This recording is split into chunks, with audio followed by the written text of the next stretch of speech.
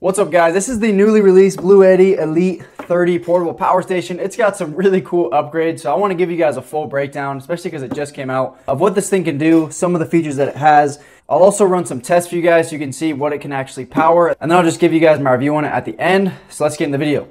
Alright, so first off, one thing you notice about this power station is it's really small. You know, for the power that it has, it's got a 288 watt battery capacity, but the power that it has, which I'll go over here in a little bit, it's pretty awesome that they're fitting it in this small of a power station. It only weighs about 9 pounds, so super light. It's going to be a great power station for camping, for taking with you on the go, and just for having for power outage, you know, for your basic items like your phone, laptop, things like that, cameras, and even bigger items like TVs and things like that as well. It is an LFP battery, lithium iron phosphate, which is awesome. That's what a lot of the big brands use now because it's one of the most reliable and safest batteries out there, and it's going to be able to last a long time. With this one in particular, BLUETTI claims it has up to 3,000 plus battery life cycles, so you could use this thing every single day and it would last longer than 10 years, which is pretty awesome, especially because most of us are not going to be using this every single day, so it should last even long, well over 10 years as well. But as you guys can see right here, it has a max AC output of 600 watts. So you have 600 watts of AC output right here. They're both 120 volt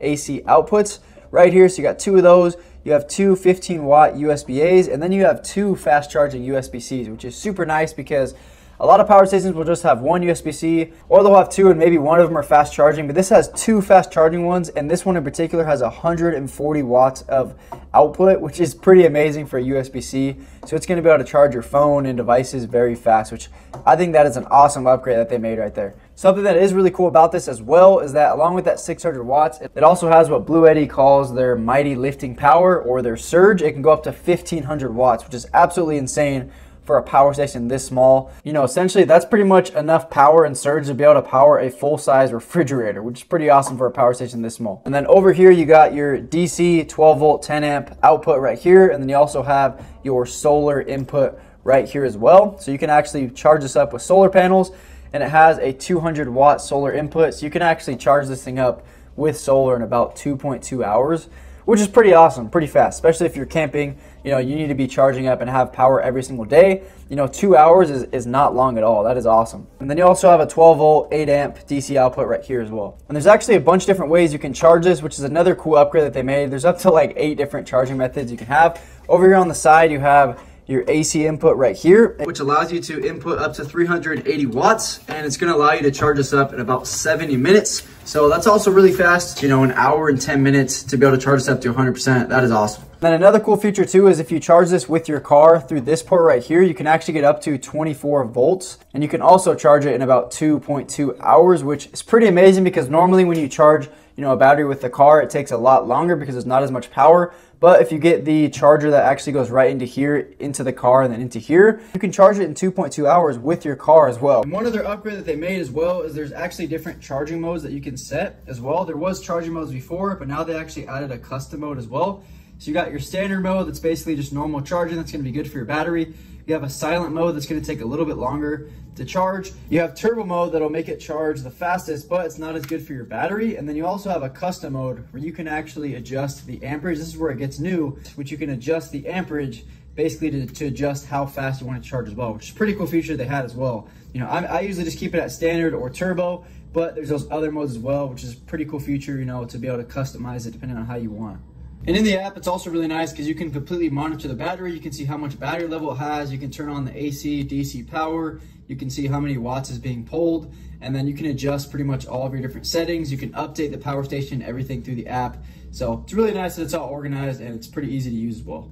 And something else that's really cool about this power station and as an upgrade is that it actually has, you know, it's standby consumption mode. So basically when nothing's being plugged into it, or when a device is not using power, it only uses 4.5 watts, which is super awesome because basically it hardly uses any power, and it's going to be able to keep the power station lasting a lot longer when it's not being used or when it's in standby mode. And with that being said, you know, they use the example with a CPAP machine or a breathing machine. You know, generally in the industry standard, you know, if you're charging a CPAP machine, you know, around this range of like 245, 280 watts, it's going to be able to last about 6.5 hours. But with this device, you're going to be able to run a CPAP machine, that same CPAP machine, for 12.3 hours. So basically twice as long because of that standby mode. So a lot of devices, you're going to be able to charge them a lot longer with this than you would a normal power station at this size. And basically they're able to do that with their next gen ultra cell technology. And so the battery cells inside here, you know, basically upgraded those, and that's what allows it to be able to do that. And something else cool about it is that it does have UPS as well, or uninterrupted power supply. And so it does have pass-through power, which a lot of other power stations have as well. But this actually has a couple different modes that you can set, which I'll show you guys here. So in the app, as you can see, you have, you know, standard UPS mode that basically just 100% is taking power from the grid and then, you know, passing through the power station. You have PV priority UPS, which is basically with the solar panels. So you can set, and so it chooses essentially when the sun's out, you can take power from the solar, and then when not, it'll go to the grid. And then you have time control UPS, where you can set different time limits and things like that of when it's pulling from the grid and discharging, things like that. And then you even have a customized mode now, which is an upgrade, where you can actually set a custom mode, and you can actually set, as you can see right here, you know, when it charges and things like that. And you can set just different parameters in here, which is pretty cool. You know, you can make it custom as well. So that's really cool. You know, a lot of power stations don't have that. They just have one UPS mode.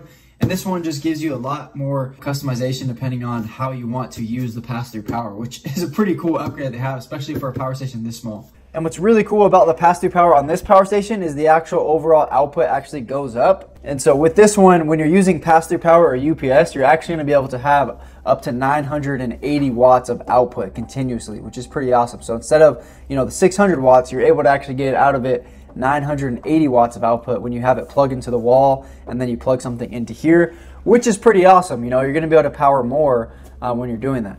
And it's able to switch over in 10 milliseconds, so super fast. So if the power were to go off and you had your TV plugged in here, you know, it wouldn't even like blink, you wouldn't even notice it. It would just continue running your device. But yeah, that's pretty much it on the power station itself. You have a handle on the top up there, you know, so you can easily move it around. And then on the side, you have your vents right here to keep it cool.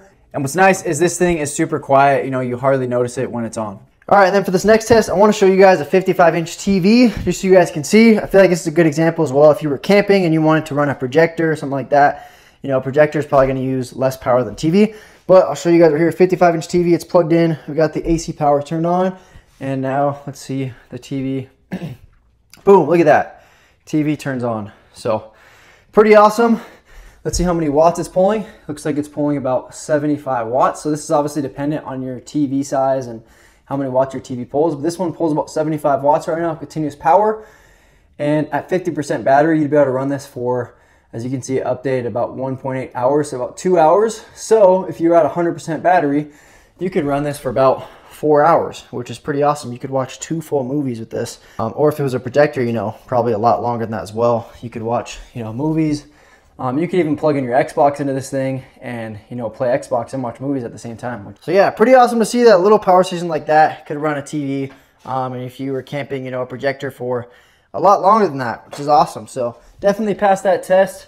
Pretty sweet. It's able to handle that, no problem at all. All right, and then for this next test, I want to show you guys something that has a little more power. I got this little blender right here. I got it plugged in and turn on the AC power. Let's see here, and let's turn it on and see what happens. Here we go. As you guys can see, it's using about 190 to 200 watts, or it was at 200, went down to 184. And look at that. It's able to power it pretty easily. No problem at all. I mean, it is a lot under 600 watts, so it should be able to power it no problem. And it definitely does do that test. So if you were camping, you wanted to, you know, blend some fruit up or something, make a smoothie, you totally could with this. Or if the power is out, you totally could. All right, so for this next test, I want to show you guys something kind of cool. So I have this toaster right here that actually uses more than the 600 watt output. And you'll see right here that the overload protection will actually kick on and it won't be able to handle it after about 10 seconds. So I have it plugged in, the AC power. I'm going to turn this on. And as you can see, it's using about 750 watts. And so it's more than the 600 watts. So it's running it for a little bit. Still running it for about 5-10 seconds, and boom, now it shut it off because it has that overload protection. And as you can see, the lights are flashing, and so it automatically stops it, so that way the power station doesn't, you know, overload itself and mess it up, which is pretty cool to see actually that it does that. But what's actually cool about this is, like I said earlier, is the powerlifting mode on this, or the surge, can go way higher than that. It can actually go up to 1500 watts on the powerlifting mode. And so now I'm going to turn it on in the app, the powerlifting mode. And what it's going to do is it's going to actually lower the voltage. So basically lower the heat. So it's going to take a little bit longer to toast your bread with this. But what it's going to do is it's going to actually be able to handle it now. So let me show you. So I have the app right here, and you go over here to settings, powerlifting mode, turn it on. And then as you guys can see, now that icon shows up right here. Now there's like a little muscle right there, and it shows up, and that shows that the powerlifting mode is on. And now that that's on, now we'll see right here, I'll turn on the toaster again, boom. And now as you can see, now it's actually able to maintain the toaster under 600 watts. So it's at 590 watts now. And now it's able to handle the toaster. So now it'll be able to run the toaster, no problem at all, because it's going to be able to keep it under that, 600 watt range, basically lowers the voltage. So it will probably take a little bit longer for devices this big to power it, but it's pretty awesome because it's going to be able to handle those devices where you can actually do that. So there we go. As you can see, it's been longer than like 10 seconds now, and it's still running it no problem at all. So that's a pretty awesome feature that it has. All right, so overall, as far as my review goes, this is an awesome power station. That powerlifting mode is pretty sweet. I feel like power stations at this size, like the 200, 250, 300 watt range, are not able to power toasters and things like that usually. And so it's really cool to see that this one actually has a specific, like BLUETTI, they have that specific powerlifting mode, which you can set in the app. And it allows it to know that it can lower that voltage or lower it, so that way it can handle those devices that use more power.